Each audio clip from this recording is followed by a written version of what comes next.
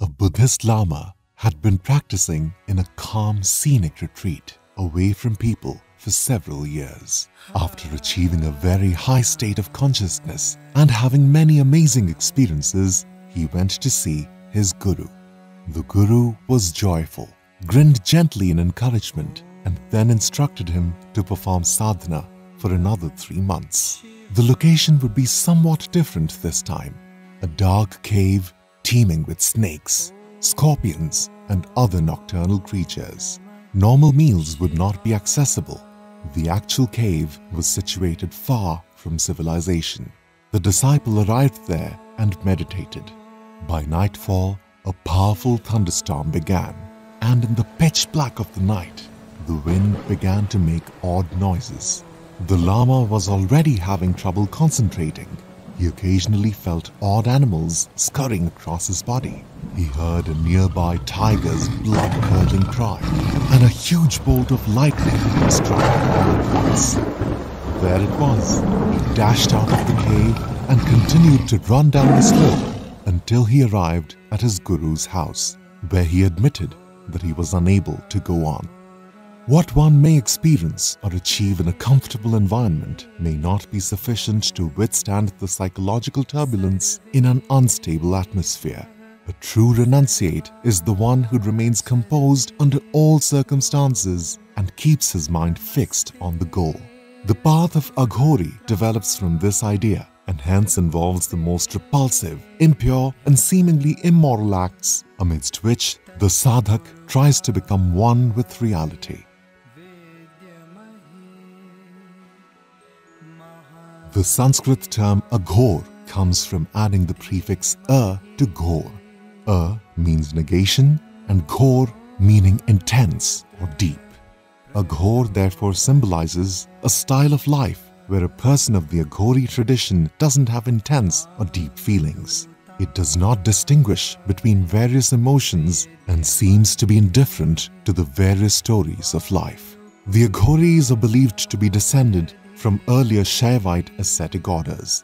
These ascetics considered themselves to be Shiva's cattle and believed Shiva would assist them in freeing themselves from the bondage of the earthly realm. Aghori is the one who follows the path of the Aghor, a path of evolution and spiritual realization that starts from the most animalistic, grossest aspects of the human being and stage after stage evolves into what can be called a liberated soul. They stand for the left-handed route to salvation or Vampanthi. The Dakshinpanthi or right-hand path is its opposite and comprises universal spiritual practices like meditation, prayer and bhakti that were taken from the early Vedic writings. The Vampanthi, on the other hand, stand for peculiar habits that are sometimes viewed by society as inappropriate and even immoral. Their ceremonies are frequently contrasted with Western occultism, cannibalism, sadhana utilizing human skull, animal sacrifices, alcoholism, and sexual gratification are just a few of the eerie rites and behaviors that an Aghori sadhu is known for. These aspects also distinguish them from other Hindu sects. Because these sadhaks often do not care about anything but the ultimate, they are often disinclined to act as per the conventional spiritual role. In his book, Aghor at the Left Hand of God, Robert Svoboda mentions a description of Aghori as described by his guru Vimalananda. An Aghori is beyond the bound of the earthly shackles, something above the elements which shape the universe. He takes a sort of intoxicant and thus gets intoxicated in supreme love, which emanates from the innermost recesses of his heart. It is that which is beyond awareness. He gives off the best part of love, part of the supreme universal love where one experiences with the help of perception all in one and one in all. He merges with his own deity so that he becomes him. That is why he is said to have gone from darkness to divine enlightenment. This is an Aghori. Dattatreya, a divinity represented as an ascetic with the 3 heads of Brahma, Vishnu and Shiva, is believed to be the founder of Aghori tradition. He is shown together with 4 dogs that represent the 4 Vedas. He He has in his hands some objects of spiritual meaning: Kamandal, or the water pitcher; Japmala, or the rosary; Damru, or drums; Trishul, or trident; Shankar, or shell; and Sudarshan, the disc. Going by historical records, today's modified form of Aghori tradition can be traced to Kinaram, an ascetic who is said to have lived 150 years, dying during the second half of the 18th century. He is considered as an incarnation of Shiva, an embodiment of their philosophy and way of life. While undergoing severe sadhana in the Girnar mountains of Gujarat, he had a vision of Lord Dattatreya and attained divine wisdom. Baba Kinaram established an ashram in Varanasi and spread the way of Aghor. He opposed the tyranny of local rulers and taught people to rise above caste, creed, and sectarian views. A precise historical map of the Aghori sadhus is challenging to create. The scant information is derived from tales from the 18th century in Britain and sources from medieval Persia. In addition, their philosophy of life occasionally crosses over into other mystical systems, borrowing some of their meditational practices and fusing them with others. Some Aghoris have also had gurus who practice Islam or other religions. Despite this, there have been times when this specific family of sadhus has been particularly numerous, representing an old custom. Irrespective of what one believes in, death is certain, and it is indeed the greatest miracle of nature or Maya that we live most of our life unmindful of this fact. People go around knowing this fact in theory, but in practice, they live like death will not touch them. An Aghori tries to live with dispassion towards life by ensuring that he constantly remembers the inevitable end. The mind then instead seeks that which is changeless and permanent. This indeed inspires their practices. The meditation on the dead body, cannibalism, and other such extreme rituals are in a way symbolic reminders of death and its nature. Remaining calm and indifferent while embracing repulsiveness shows the level of detachment with senses that the human mind is capable of. Another aspect of the philosophy is that it completely transposes the opposites of purity with pollution and morality with immorality in an effort to fully subdue the ego and to transcend even the cosmic order. This form of worship takes many forms, ranging from the most complex purification and visualization techniques to the most extreme sexual and potentially polluting practices. The Aghori of the Kinaram lineage emphatically state that the term does not refer to a particular group or religion. Instead, they assert that Aghor is a spiritual state of non-discrimination that is free of hatred, fear, and aversion to anyone or anything. There is no evil. Everything emanates from Brahman, so how could anything in this universe be impure? This is the kind of philosophy the Aghoris follow. According to them, everything is the manifestation of God itself. So everything is pure. So abandoning anything is like abandoning God itself. Sadhana, which means spiritual path, refers to all practices, ceremonies, and austerities that are carried out consistently and deliberately in order to achieve moksha. It is a mental act of amplification and purification that results in self-realization. The Aghori sadhana varies in that it doesn't seem pious or spiritual. Instead, the reverse is true. The Aghoris, who live on cremation grounds, smear their bodies with ash, eat decayed flesh, plucked off corpses waiting to be cremated, wear long matted hair, and consume their own feces, pee, and vomit, imitating their ancestors. Even though their fascination with the dead body appears unethical, from their perspective, they perceive Brahman in everything. They train themselves to feel at ease while meditating even in the most revolting circumstances. Many Aghoris walk around naked, symbolizing the genuine human form and their separation from mortals, who in their view exist in the world of illusion. They are able to transcend human emotions like love, anger, envy and pride by doing this. They hold that a true Aghori should sever all links with their families, friends, and all material things, spend their entire lives at the crematory, and only eat and drink from human skulls.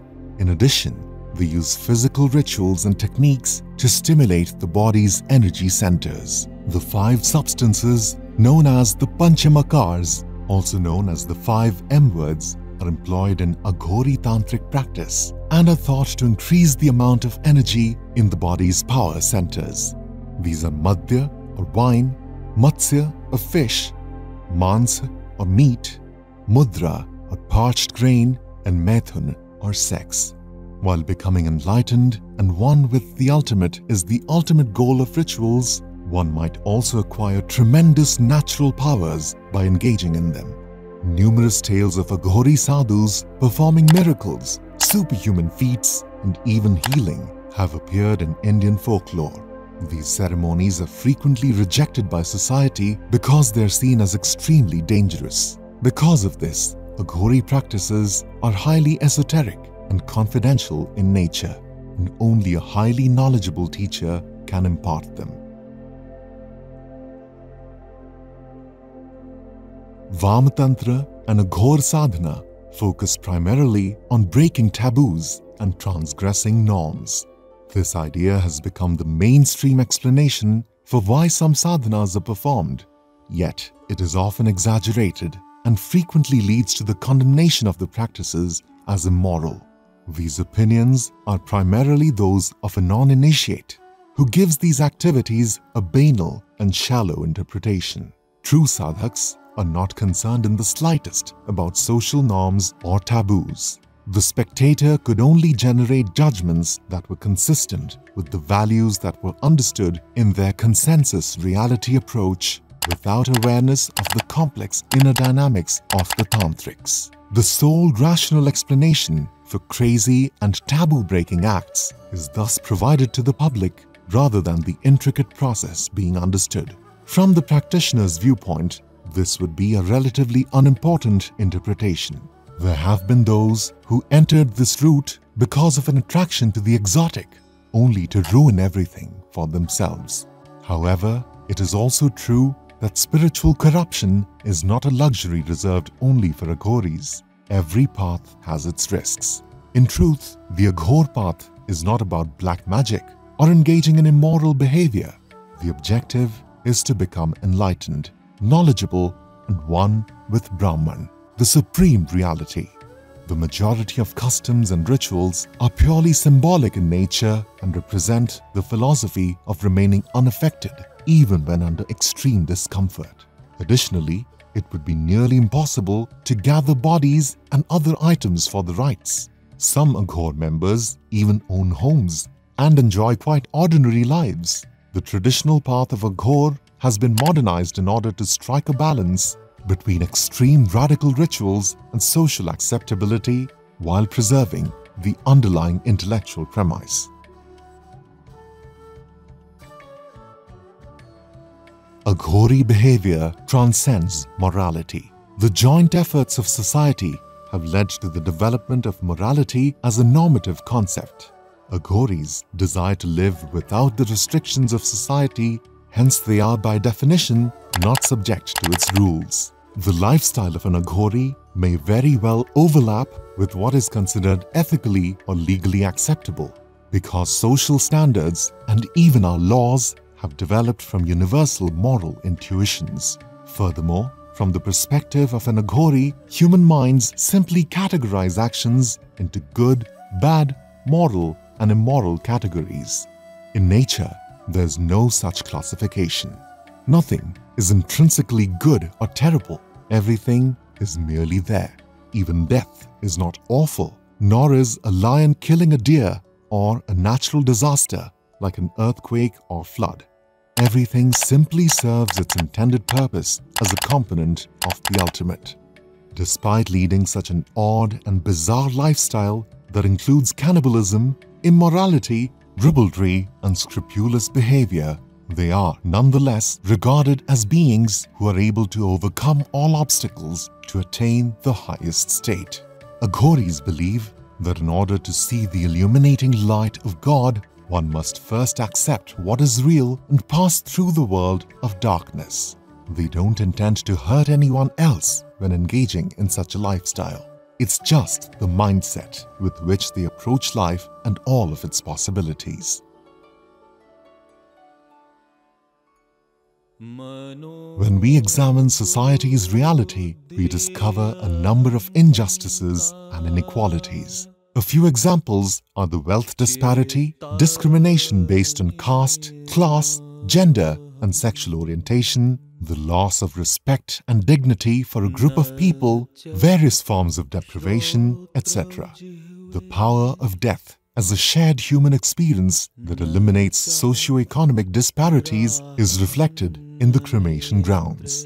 In the Shamshan, everyone burns in the same manner. There is equality. No matter what caste, class, or gender a person belongs to, they are welcome at the Aghor sect. All they require is a resolute attitude and an inspiring teacher to lead the student.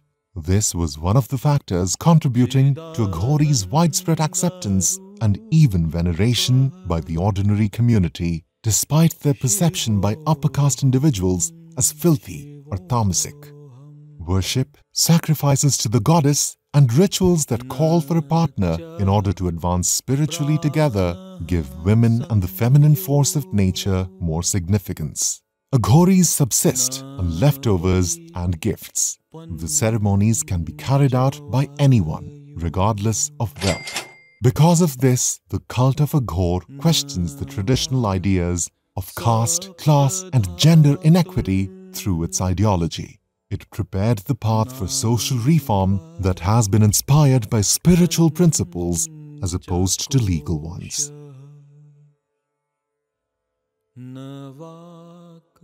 Aghori tries to emulate Lord Shiva, the ultimate, the divine, through his unorthodox and radical practices. As the Ganges fans from heaven to earth through the matted locks of Shiva, the Aghori makes water miraculously flow from his hair. Like Shiva, who ingested the poison which emerged from the churning of the oceans and thereby allowed creation to proceed, the Aghori is a swallower of poison who liberates the blocked-up fertility of a woman. He shares many traits with his idol, like being a master of evil spirits and being touched with insanity. He adorns his body with the ornaments of Shiva and is acknowledged to be Shiva. The Aghori transforms into the Lord of Forgetfulness during the Chakra Puja ritual, holding his companion in a deathless hug. The skull he carries associates him with Shiva's terrifying manifestation, Bhairav. His familiars are dogs, which are scavengers of the crematory like the Aghori. There's no denying that the stakes for falling short on Aghor's route are significantly higher. It is not meant for the masses and can never be mainstreamed. Those who accept life as it is without passing judgment are the true Aghoris. They become habituated to things that most people would consider immoral, revolting, and evil. With the idea of non-rejection rather than with compassion, they make friends with the dark, the mystical, the awful, and the magical. Experiencing life the way it is and not being driven by good or spurned by bad is what makes them revolt against the moral orthodoxy that pertains throughout society.